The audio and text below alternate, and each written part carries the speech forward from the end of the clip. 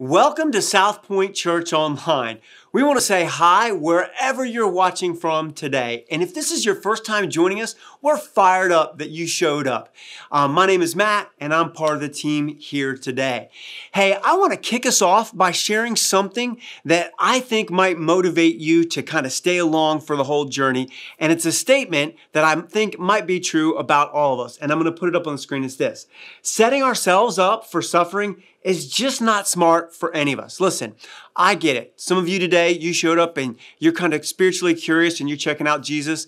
Some of you may have come from a different faith background, and some of you grew up in church. But regardless of where you fall on that spectrum, any of us that set ourselves up for suffering, that just isn't smart.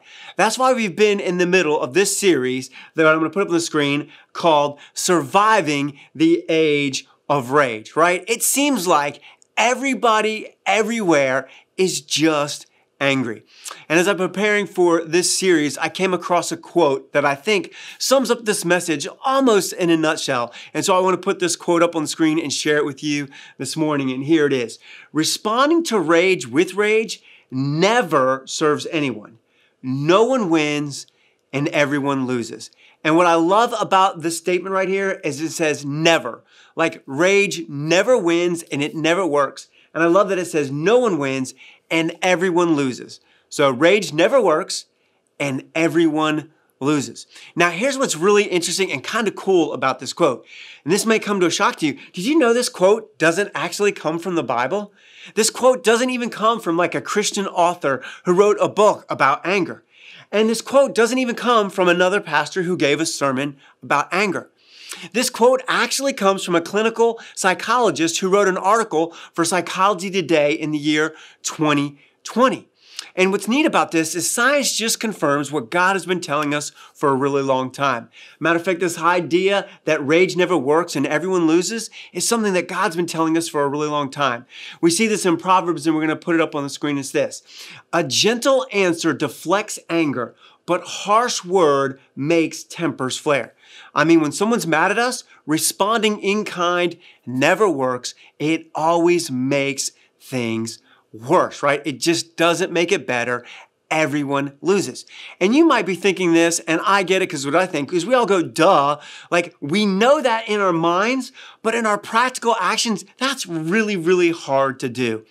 Today, I want to share a true story about my wife and I don't think I've ever shared this story in church because it's really embarrassing, mostly about me. And it happened to me and my wife in our first 2 years of marriage. This is way before we had kids. It's way before we moved here to the county that we live in now. And like I said, it was our first year or two of marriage. And I can't even remember what we were arguing about. But I remember where we were. We were kind of in our bedroom and we were arguing. I mean, she was on one side of the room and I was on the other side of the room. And it kind of kept escalating. She said something and then I would say something.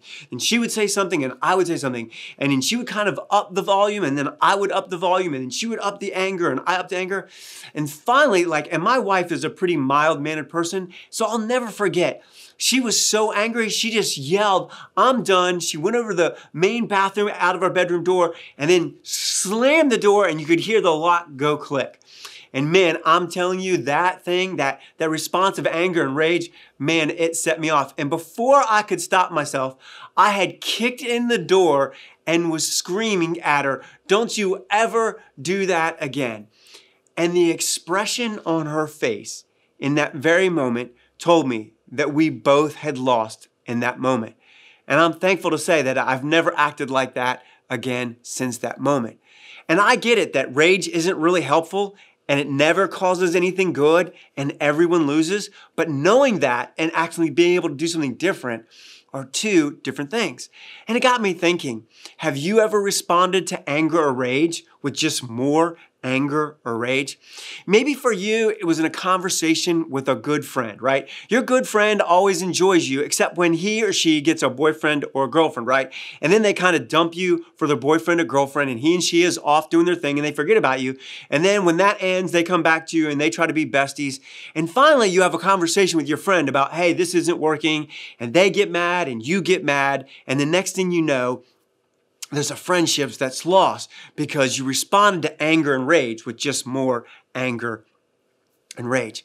Maybe it happened to you and a coworker, right? You're working on something together, it doesn't go the way you think, and so they blame you, you blame them, and all of a sudden it escalates, they get angry, you get angry, and every time you go to the office, you guys avoid each other. And I'm going to talk about if anybody knows how to push your buttons, it's a spouse, right? Can I just get an amen in the chat, right? Like if anyone knows how to push your buttons, it's your spouse, right? And whether it's he or she, but sometimes in a moment where we're just tired or we're exhausted or we're stressed, right?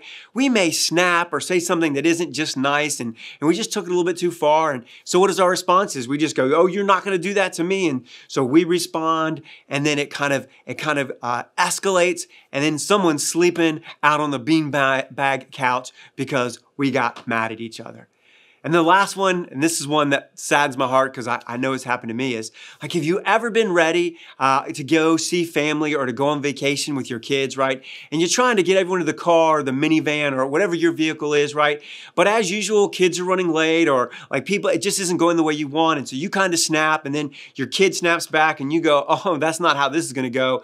And you just lay into them and they start crying. And as you're starting your beautiful vacation, your vehicle is full of anger and silence and kids crying. And I get it, like it's probably happened to all of us, right? Where we responded to someone's anger or rage with just more anger and rage, and everyone lost. And it leads us to a problem that I bet every person who's watching this has had to deal with. And I'll put it up on the screen and it's this right here. Fighting rage with rage can feel like a win. When someone gets mad at us and they make us angry, right? And they hurt us, it feels good to give them a zinger. And it feels good to get them back. And it feels good to go, you're not going to run over me. Fighting rage with rage can feel like a win, but it creates a loss for everyone.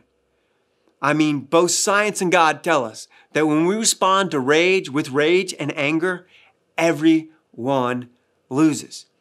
And regardless of where you're at on the faith spectrum and how you've responded to Jesus, it leaves all of us today asking an important question. If everyone is mad everywhere, how do we answer the following question we're going to put up on the screen? And it's this right here.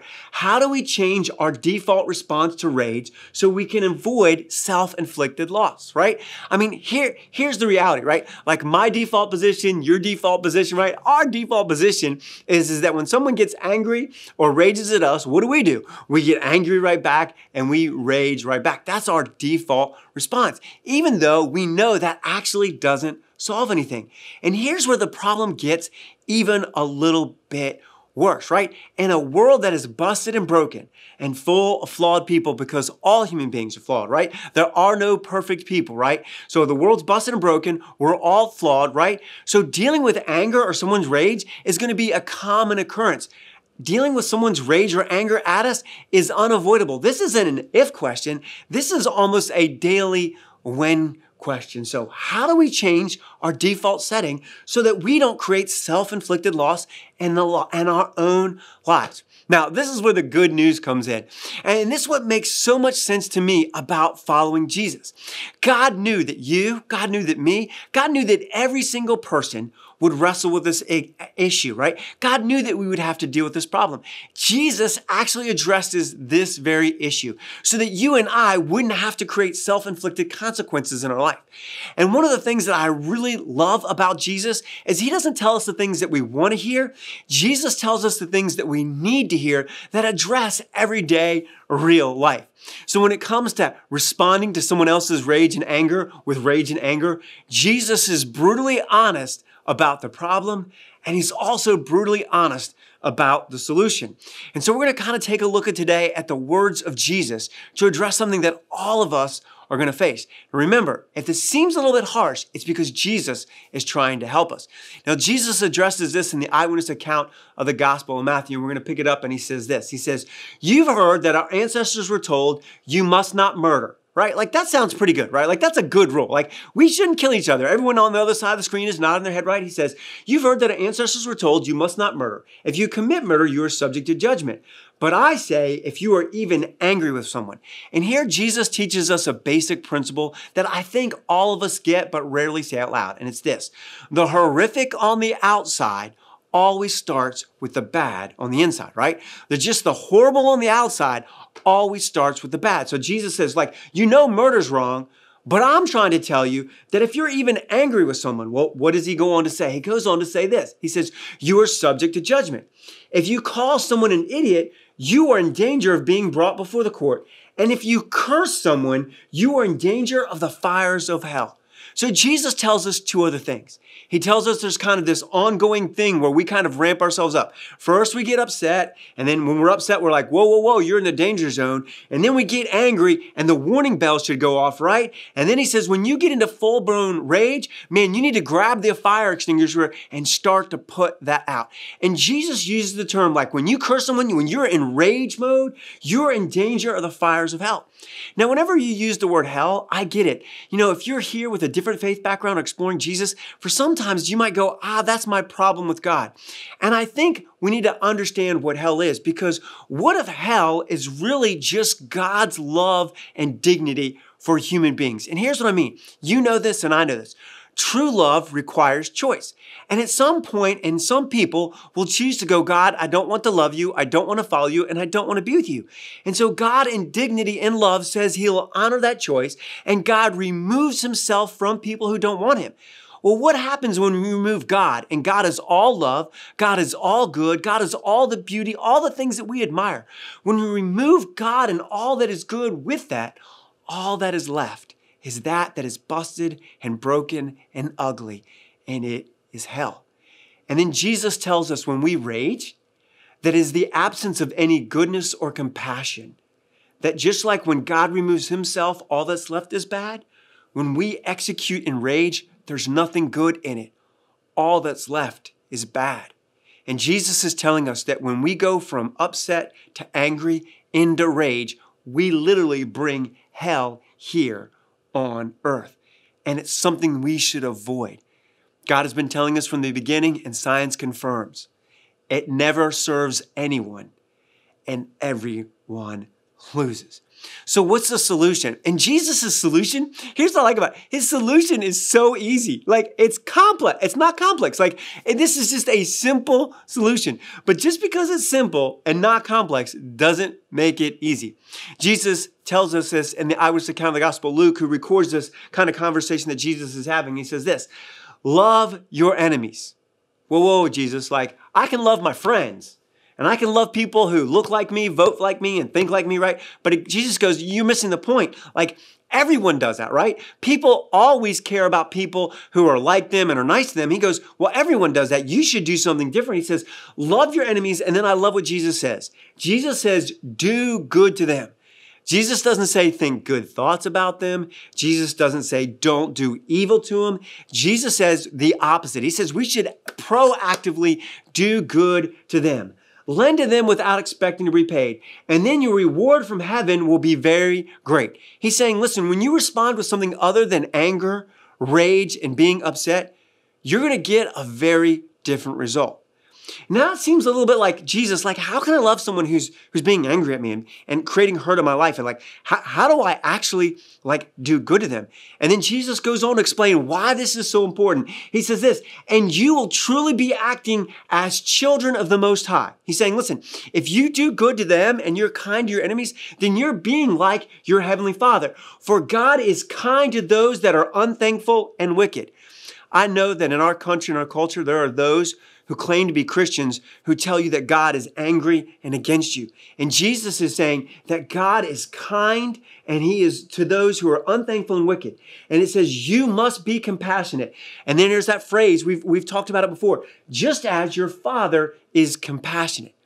You see, when we were God's enemy, when we were cruel and unkind and disobedient to God, God gave us compassion.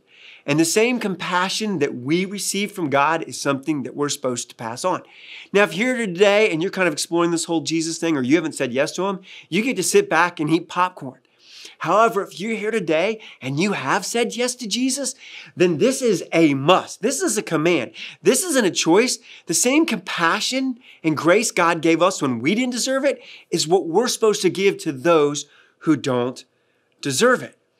And so when we rage, we bring hell, and Jesus says that isn't good. We can all nod our head and say, yep, we shouldn't do that. And so what is the solution? Is to love our enemy, is to do good, is to bring kindness and compassion to people who rage and are angry at us. The same way when we were raging and angry at God, He sent His Son Jesus, who loved us and who willingly died on a cross and said, Father, forgive them. They don't know what they do. He lost so we could win. And as followers of Jesus, it's the same principle that we should execute when people rage at us. We lose so that we and they can win.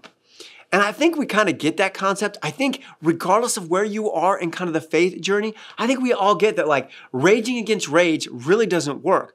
But how do we practically kind of change what's going on the inside? And so I want to kind of sum up what Jesus is asking us to do. We're going to put up on the screen. It's this: resetting our default response to rage is not only the right thing to do, it gets better results. The reason that most of us say yes to Jesus isn't because that we're worried about a place called hell. It's because we realize that our Heavenly Father loves us and that He is good and He is compassionate and He's kind. It is the grace and love found in a person named Jesus that transforms our heart. See, resetting our default is not only right, it gets different results. But the question is how do we actually reset our default position, right? Because it's just normal. When someone gets angry at us and rages at us, what do? We get angry and we rage right back, right? So how do we reset that default position? And so today, I want to give us 3 practical ways I think we can honor the words and the teachings of Jesus to reset our default position, okay? And so here's observation number 1, and I'm going to put on the screen, is first, move our mindset from winning to winsome. I get it. When someone dings us, when someone is angry, someone hurts us, man, we go into, I'm going to win. You don't get to get away with that. My rights come first, right? But the first thing we need to do is going, I'm not going to win about my rights. I want to move from my rights to our relationship. Instead of winning and getting ahead and making it even and getting payback, I'm more concerned less about my rights and more about our relationship. And that's exactly what God did for us, right? Jesus lost so that we could win. And that's what Jesus calls His followers to do. We need to change your mindset and go, listen, it's not about me winning. It's not about my rights. It's about winning the relationship and like restoring that relationship. Let me give you an example of what I'm talking about, of moving from winning to winsome.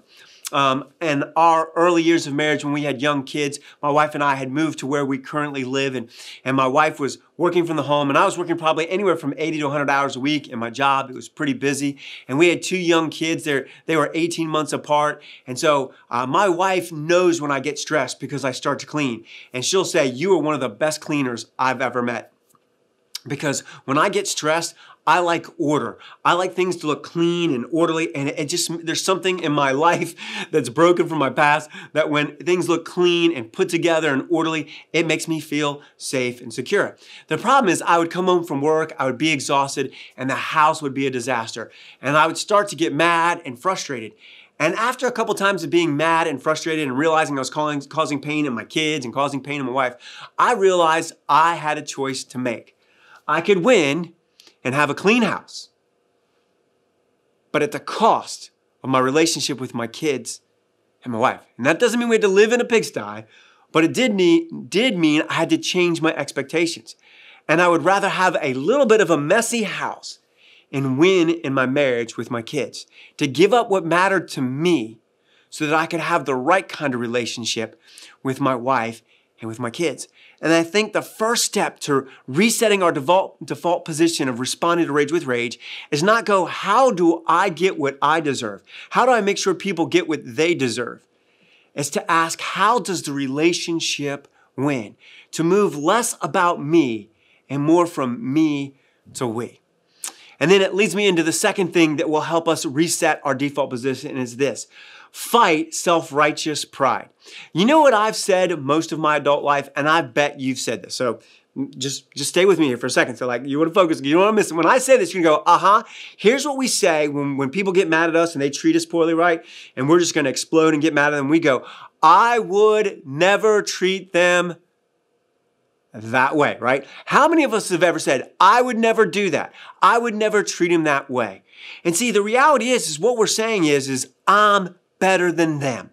That somehow if I was born with their parents if I was born with their personality, if I was born with their kind of leanings and their quirks, right? If I was born with all the things that happened to them and all the situations that they face, and I was born with kind of their temperament and their emotional temperament, spiritual temperament, and their intellectual temperament, and I faced all the exact same circumstances, I would make a different response to them because I'm inherently better. And if we're really honest, that is a dead wrong thing. And so we need to fight against the self-righteous pride that said, oh, if I was them, I would have done that differently. And you know how I know we wouldn't do it differently? Because all of us have gotten it wrong. All of us have had the choice to get it right, and we didn't. And it's not like we got it wrong one time. If we're really honest, we've gotten it wrong a whole lot in our life. And so the thing to make that shift, right, from a response of like just rage to something different, to doing good, is to go, how do I fight against self-righteous pride? I've learned this the hard way. True story, I have a really good friend, and this was a while ago. This was probably 10, maybe 12 years ago. And this friend and I were good friends. But this friend, we had this incident. He didn't ask for it. I didn't ask for it. I had to respond to this incident. It ruined our friendship. He handled it really well. He kind of stepped away from our friendship in a kind of a right way, but doesn't like me and I think feels hurt by me. And I can remember walking through that situation. And here's the thing. I know my friend's background. I know my friend's personality. I knew how he grew up. I knew his current situation. And even though I don't know if there's anything that I could have done different or better, and maybe there is, but I've replayed that situation over and over, and I don't think I could have done any better. But here's the thing. I'm not angry or mad at my friend, because I think if I was in his shoes, if I put myself in his place, I would feel exactly the way that he felt. You see, we have to fight against the self-righteous pride that says, oh, if I was them, I would do it differently. And the reality is that we wouldn't. If we were them with all the exact same things, because we're broken, we would do exactly what they would do. And what I discovered is pride is when I would say I would do something differently if I was in the exact same shoes, exact same person, because there's something inherently better about me than them. And here's the truth that Jesus tells us all. There are no perfect people. All of us are equally flawed. All of us get it wrong. There's something on the inside of all humanity that's broken. That's why religion will never work. And that's why Jesus died on the cross.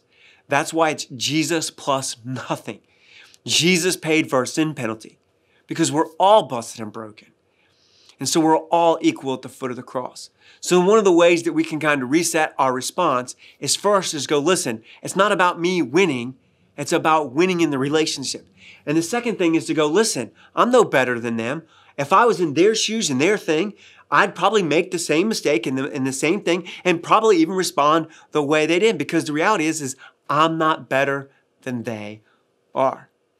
Which leads me to the third practical thing that we can do to reset our response to rage, and it's this. Freely pass along compassion and kindness. The reality is we've all messed up. We all owed God a debt we couldn't pay. We've all got it wrong. We all knew it was wrong. We all did it anyway. We all said, we don't care what God thinks. There have been times where we've been mad at God and we were just angry and we did what we wanted to do, right?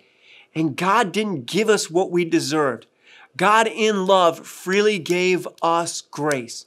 Just as God was kind and compassionate, we must be kind and compassionate.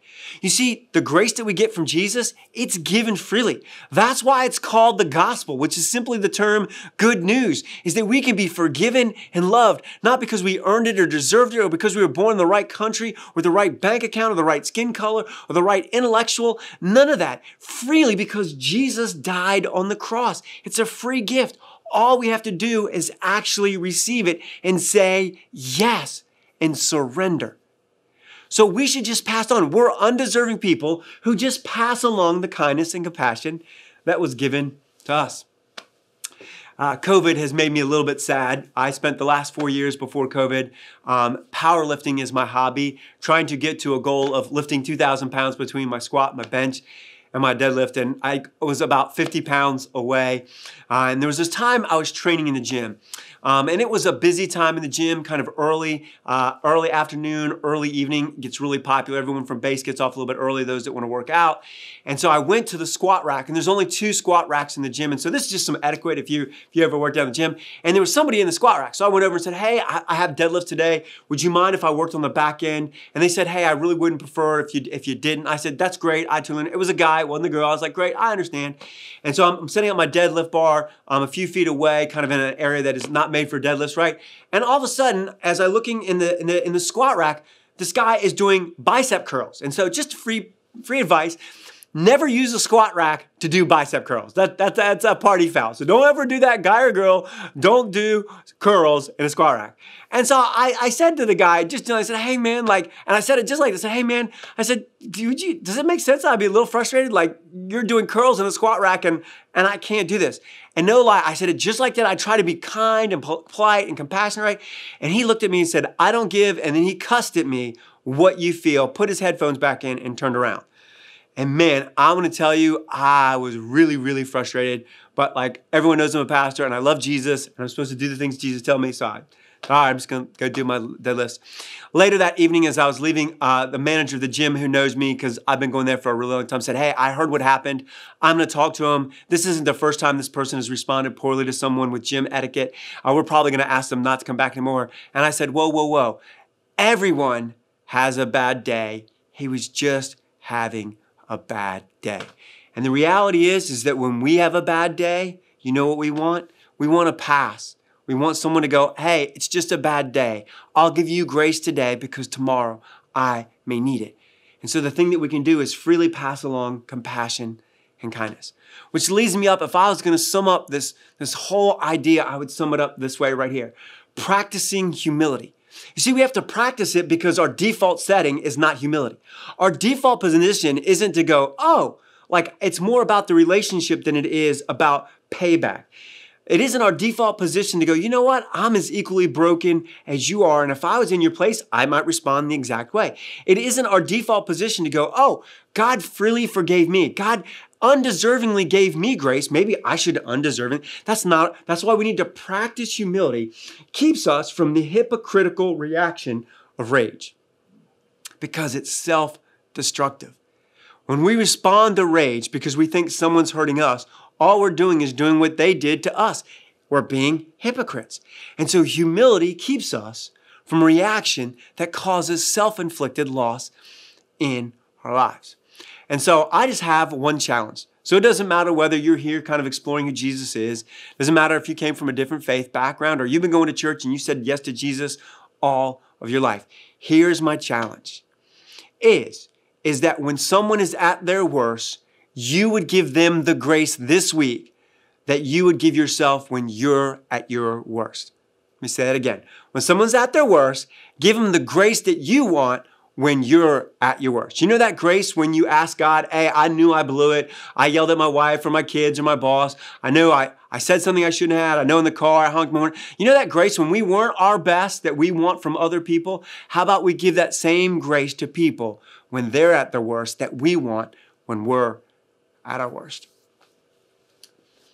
You know, it's amazing that I've had to learn some of these lessons the hard way because I think my adopted mom and dad were the greatest examples of practicing humility and not responding in a way that they got treated. You see, I was talking to my 2 daughters earlier this week just about life in the world.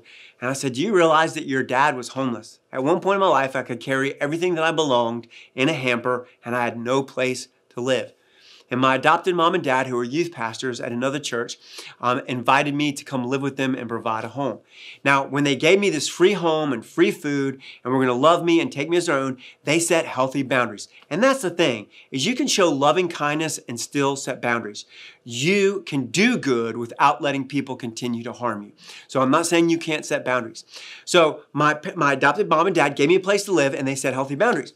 But I was a knucklehead of a kid and I started acting out and doing things that were harmful to myself and harmful to the family. And my mom sat me down and said, hey, listen, when you came to live with us, we set the guardrails, right? Here's the sidelines. And when you go outside the sideline, that's a party foul. And I said, I don't care. I want to live how I want to live. And they said, if you're going to do that, you can't live here. And I'll never forget, I hurt their feelings. I broke their heart. They loved me. They gave me a place to live. And I told them to pound sand and I went and did my own thing. And my own thing, as you can kind of guess, didn't work out. And I was homeless again. And guess who took me back in when I didn't deserve it? My adopted mom and dad. It was in that moment, for the first time in my life, someone gave me something that I didn't deserve. Like I deserved some payback. I deserved some punishment. But they didn't give me what I deserved. They gave me the undeserved grace, kindness, and compassion that God had given them. They had passed on to me. And so, in an angry world where everyone's angry, everywhere, and you might get some of that anger and rage, instead of responding in kind that never actually works and causes everyone to lose, what if you, what if me, what if we responded with the grace, kindness, and compassion that God gave us when we didn't deserve it, even though someone might deserve it, and bring a better relationship and point people to Jesus? Because when we do that, we move from losing to winning. And I'm grateful that Jesus tells us the brutal truth and a very simple answer to solve something that all of us are going to have to deal with. Hey, let me pray. Hey, God, thank you. Thank you for loving us. God, I pray that when we are at our worst, we are forgiven not because we get it right, but because you are good and because Jesus died on the cross. And God, I pray we all carry hurts and we're all going to face hurts in the coming days, months, and years where someone hurts us. And God, the same way, when we were at our worst, you gave us kindness and compassion. God, we want to give kindness and compassion in a way that honors you and points people to Jesus. God, help us to do that in a way that makes you smile. In Jesus' name, amen. And never forget, you matter deeply to God.